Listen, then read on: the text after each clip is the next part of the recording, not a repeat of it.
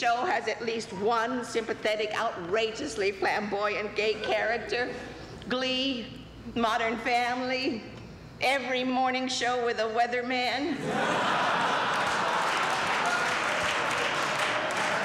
And the gays are all over the movies. There's Iron Man and his boyfriend, Iron Man 2.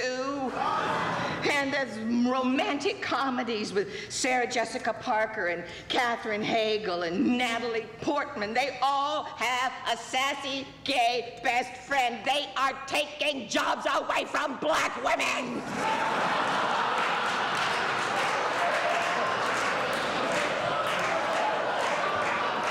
And now the gay people want to get married. Gay people want everything. They have taken my husband and my children and the armed forces and Ricky Martin. I can't believe it!